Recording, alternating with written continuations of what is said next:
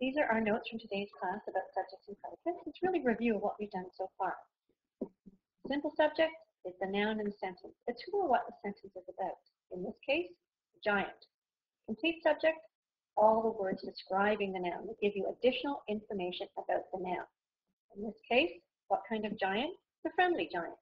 Friendly is describing the giant. All of those together form the complete subject. The simple predicate is the verb in the sentence, the action that the main noun is performing. In this case, it's tore. The complete predicate contains all the words related to the verb that give you additional information about the verb. They answer questions. For example, the giant tore what? The giant tore the tree. From where did the giant tear the tree? From the ground. They're clarifying the action of the verb. We also looked at inverted sentences, that sentences can be flipped around and the predicate can come first and the subject after. And we had a look at some sentences that were inverted and some that weren't to practice identifying what the subjects and the predicates are.